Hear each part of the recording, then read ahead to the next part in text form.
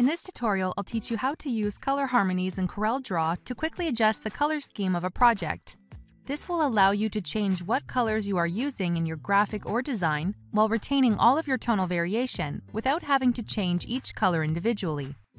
Color harmonies also make it really easy to experiment with different color schemes to get just the look you want. Before we get started, if you're watching this video on YouTube, you'll find a link in the description below that will take you to our tutorial page on the Discovery Center. Here you can download a written copy of this tutorial to follow along. Let's get started.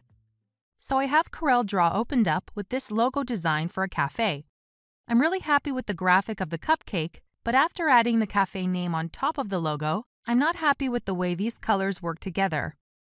I want to make the cupcake have bright pink and blue colors to match the cafe name. Rather than individually having to change all the color variations within this graphic, I can use color harmonies to change the color scheme, but still maintain the tonal variation. To do this, go to Window, then Dockers, and then select Color Styles. Or you can simply press Ctrl plus F6 on your keyboard. The Color Styles docker will appear on the right. And now to create a color style, all you have to do is select the group of items that you want to work with. Then drag them over to the section that says Drag here to add color style and generate a harmony. So I'm going to drag the cupcake over to this section. Then the Create Color Styles dialog box will pop up, and here you'll see the color harmonies that have been automatically created for you. You'll see that the harmonies have been grouped together based on their shades of color. You can increase or decrease the number of harmonies you want to create by moving this slider here. I'm going to stick to just 4 color harmonies, since I really only want to change the color schemes of the green and purple icing on the cupcake. Then click OK. Now these color harmonies have been added to our Color Styles docker. I also want to note that sometimes if you have a really complex image, your color harmonies might not be grouped together the way you want them to be. To make adjustments to the color harmonies, all you have to do is drag the color style onto the harmony you want it to group with. For example, I could drag this white color style so it will belong to the same color harmony as the shades of green. But I'm happy with how it automatically grouped the harmonies together, so I'll undo that action. Now I'll click on the Harmony folder of the shades of green. Under the Harmony editor, I can select any one of the handles, and as I move it around the color wheel, the colors will begin to change in the harmony. When you release your mouse, the new color scheme will apply to your graphic. I want to change this to a blue color scheme, so I'll keep playing with the color wheel until I find the blue shades I like. Then I'll click on the purple harmony and adjust this again to a bright pink color. Now let's say I want the shades of pink and blue to match the text color of the cafe exactly. I can open up the color editor underneath the Harmony editor and select the color eyedropper.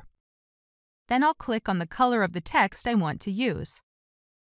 And you can see that it's now been applied to the color harmony.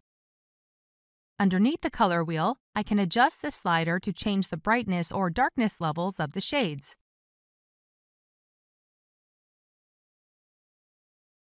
And now, for fun, I'll choose the largest color harmony of browns and yellows, and play around with the color wheel to see different looks I can experiment with for the outline of the graphic and the cupcake base.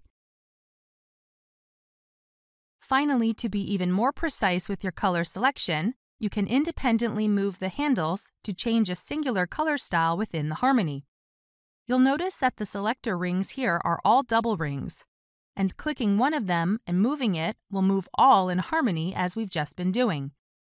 However, if you click one of the selector rings a second time, you'll notice that all the other selector rings now have a single ring.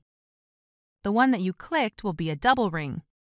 And you can move this one independently of the others to the color tone and shade you prefer without affecting the other colors in the harmony. You can also hold down Ctrl while dragging the selector ring to preserve the original saturation, or hold down Shift to preserve the original hue. And it's just that easy to completely change the color scheme of your designs and graphics with just a few clicks. If you're watching this video on YouTube, you'll find a link in the description below that will take you to our tutorial page on the Discovery Center. Here you can download a written copy of this tutorial to follow along and find other helpful tutorials for CorelDRAW.